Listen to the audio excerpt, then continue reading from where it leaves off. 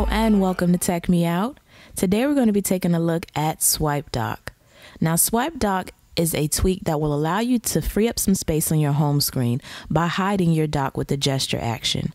So as you can see, if I swipe down, it gets rid of my dock, and if I swipe up, it brings my dock back. It's a very simple tweak, but it does have a few customizations that can be achieved through settings. You have the option to turn the tweak on or off, as well as change the animation. Right now, mine is set on rotate and zoom out, but as you can see, you do have a few other options. So just to kind of demonstrate another one, I'm going to select translate left, and now I'm going to go back to my home screen.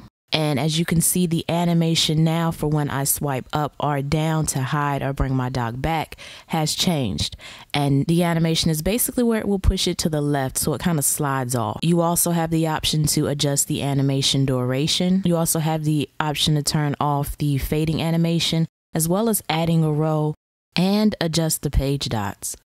So I can hide the dots or hide it with the dock, always have them hidden, or move them with the dock when the dock leaves off the screen. You can also customize the number of fingers that are used to activate SwipeDock. But that's the gist of the tweak. It's no more, no less to it, but it will allow you to kind of get a more clean look on your home screen if that's something you look to do, but not necessarily get rid of your dock. Just move it out the way for the time being.